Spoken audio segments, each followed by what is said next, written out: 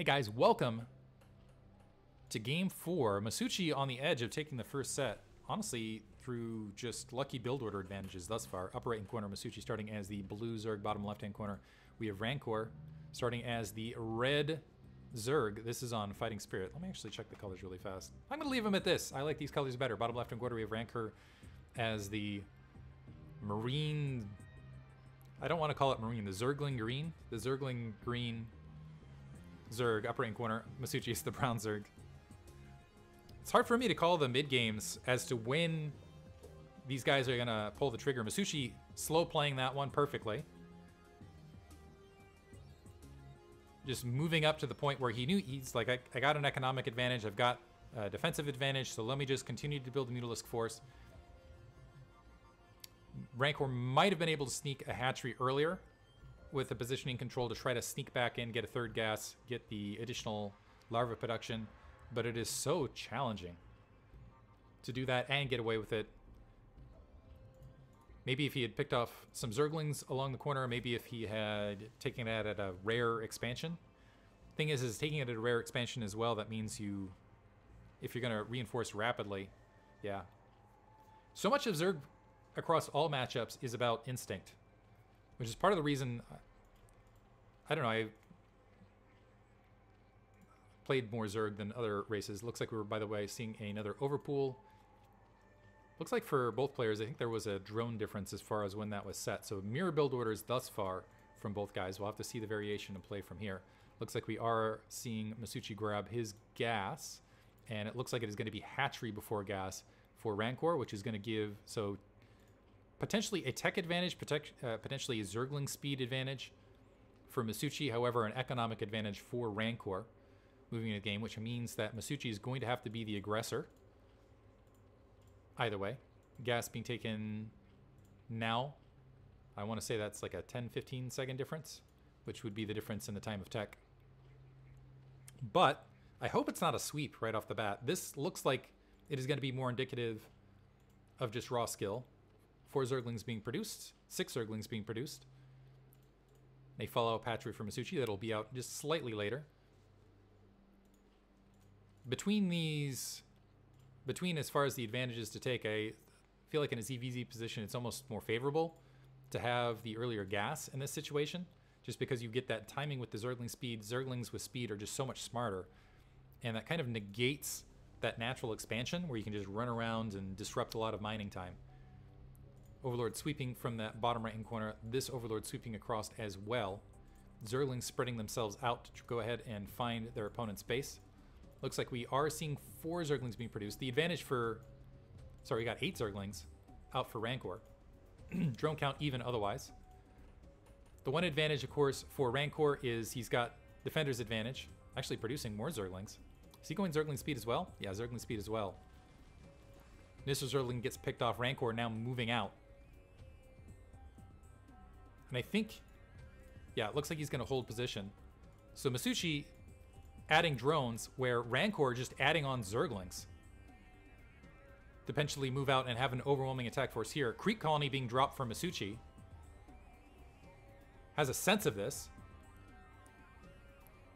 So he's going to try to defend that way. He's already making his way towards lair. He's got a significant lead on that tech. Engaging perfectly in the middle of the map, not allowing Rancor to get the micro advantage and that surround. And you can see these are faster Zerglings versus the slower. So Rancor going to come back home. Masucci with a single drone lead. But also that Sunken Colony to defend against any sort of ground pressure. And more Zerglings being produced by Rancor. So Masucci reading this perfectly. The question is will there be enough of a defensive line? So Spire being morphed here. So Rancor is going to have to find the timing. Maybe this Overlord... Yeah, this Overlord seeing the Zergling spawn is huge. Big indicator for Masucci either to drop a second Sunken Colony or to produce more Zerglings to try to buy time for the Mutas to get into the air. Spire morphing for Rancor as well. He's 4 drones back. So in order to really capitalize on his superior Zergling count, he needs to move out and attack. I think he's trying to be tricksy here and be like, no, this is my Zergling army this entire time, Overlord. But instead... Yeah, he's going to be able to just count the amount of drones at the natural expansion know he has a lead. The Zerglings being produced to filter in. So right now, everything working in Masucci's favor once again. Supply count even. Masucci up a drone.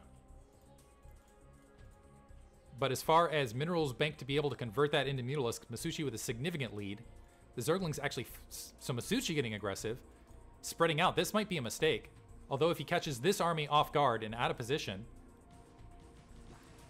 might be an advantage. Yeah, the Zerglings re-engaging. This is a scattering of an attack.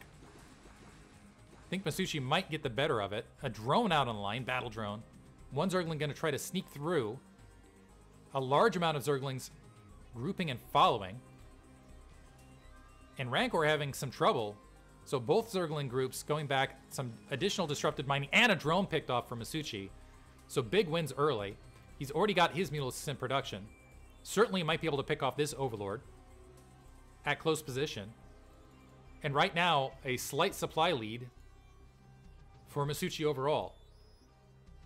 But briefly, the drone count has evened. Mutalisks floating across, looking for the Overlord, not finding it, returning back to home base. Second gas being grabbed. That's 6 Mutalisks in the air versus what looks like 3 and 2 pair of Scourge otherwise, working on the Overlord on this side of the map. This is a huge victory for Rancor, being able to pick off this Overlord and not have the counterattack. It's 100 resources and a larva down the drain. The Mutalisks across the field looking to potentially engage, maybe pick off some Zerglings. Getting a big shot as one Mutalisk going to get picked off for free. Also joining, that's going to be 7. Scourge pressing back into this. Almost able to pick off a Mutalisk. One of them getting picked off, but that's at least going to allow Rancor to get back into defensive position. Supply count's very close. 1 drone lead for Masucci. A little bit of a ground advantage for Sunken with that Sunken Colony. But both players sitting back. Neither player going for... It's just a race to get more Mutalisks up in the air currently. And also to find Overlords. It looks like an Overlord was... This Overlord is able to escape.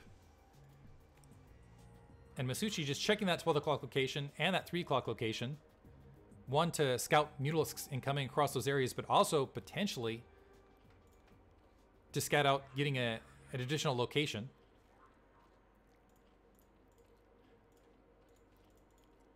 Looks like the timing is going to be dead even as far as the armor upgrade. But right now, as far as just raw Mutalisk count, looks like we got 10 Mutalisks here. Single Zergling getting picked off in the corner. Still just 8 Mutalisks on the ground. This Zergling able to get all the way to the main. I almost wonder how these guys, like at this level, how these guys are, if they're able to just be like, okay, I know I'm dealing with 15 drones here with like a quick look sort of thing.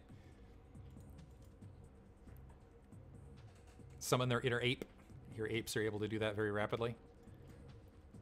Once again, Masucci has managed to sneak a handful of drones to get that economic lead.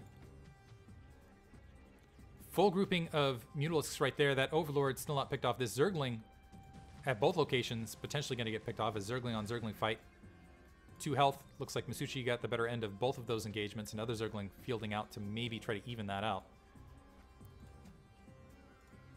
But right now, Rancor taking the drone lead. I think he's still behind in the overall Mutalisks out in the air.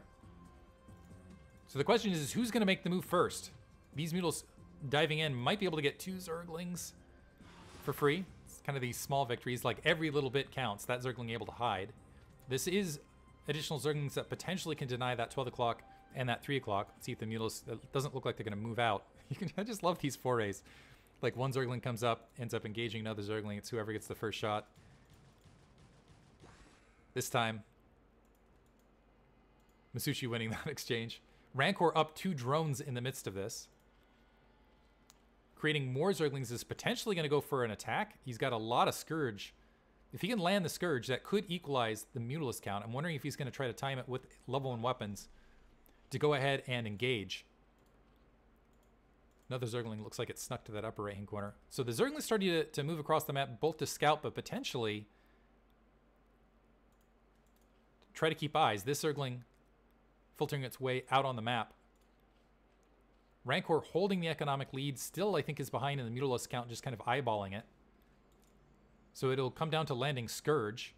This might be a bad situation for Masucci, revealing the Mutalisk location. It actually is a split Mutalisk force.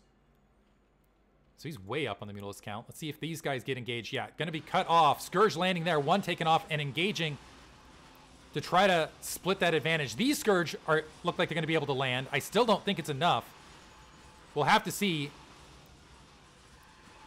I think Rancor was hoping that he had an advantage, but instead, yeah, just getting his, GG, his Mutalisk attack force obliterated. I think he was hoping that he was going to be able to catch level 1 weapons before Masucci hit level 1 weapons, but Masucci had managed to sneak just way more Mutalisks right there.